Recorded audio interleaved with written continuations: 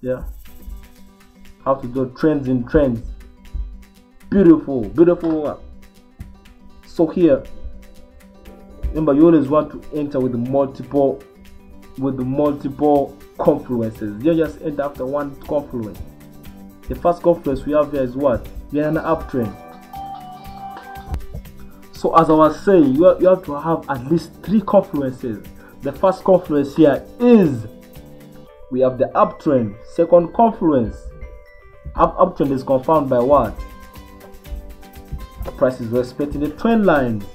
The second, price broke out of what? Resistance, and it retested resistance. Third, we have price again respecting a second trend line. So what do we do? Simple as this, guys. I hope you guys are paying attention to what I'm going to say next. Yeah, what do you do next? Remember, I told you guys, when do you buy? You buy when the price is an uptrend. That's the first one. When do you buy? You buy when price pulls back at support. Second one. Third, you buy when the price is at your trend line.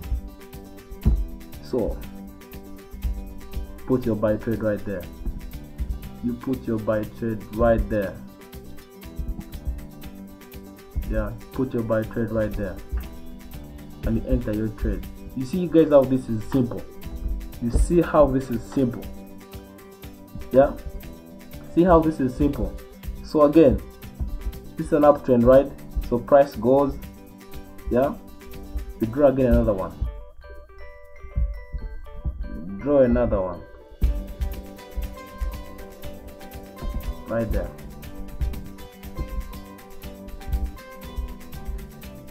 Right there. So price breaks out, right? Price breaks out. Remember, wool is buy at support and sell at resistance. So price breaks out, comes back to support. So this is why I don't actually trade single bottoms and single tops. I don't pick single bottoms and single tops. See what happened there? If you entered your buy trade, you'll be stopped out. Why? Because you're taking singles. That's why I always like to take double tops and double bottoms. Or I trade after a consolidation has happened. There was no consolidation here, so you get stopped out. So, and for the simple fact that price violated this trend line here, then also price violates this second trend line for the second time. Yeah, it breaks below support, making it resistance. So we're waiting for what? Sells.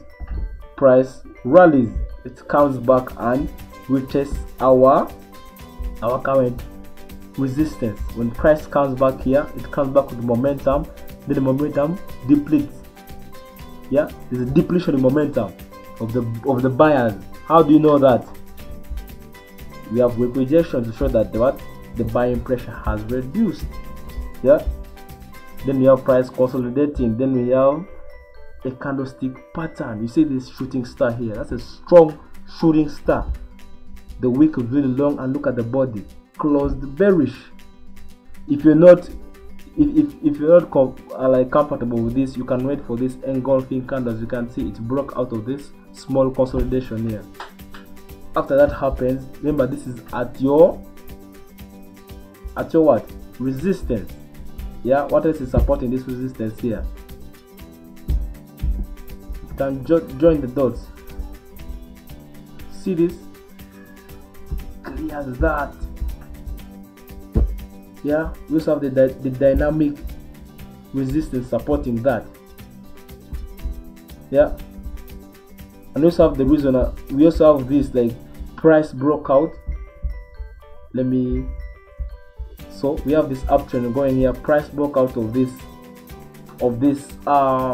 brick wall, this support brick wall here. Remember, whenever price breaks out of support, it turns to resistance. Yeah, broke out of it, telling us what we are going to sell. Whenever you break, whenever you break support, it turns into resistance. What happens at resistance? You sell at resistance. It's sold at resistance. It's a what? 1 to 4 risk to reward ratio. Yeah, stop loss above. You go for your targets, and I always like to go for targets either to the next, after resistance, to the next support. Yeah, that's how you take profit. The next support. Yeah, and see price touched it the first time, second time, third time. See what happened right here. Price came, quoted level, respected that level. What do? You sell that thing. Oh, price is doing bits right now. Just a minute, guys. Just a minute. Sell that thing. You sell to the next. You're selling at resistance. You sell to the next support. Yeah, sell to the next support. That's how you keep accurate with these things, guys. That's how you stay accurate with these things. Yeah, this must literally change your trading, guys.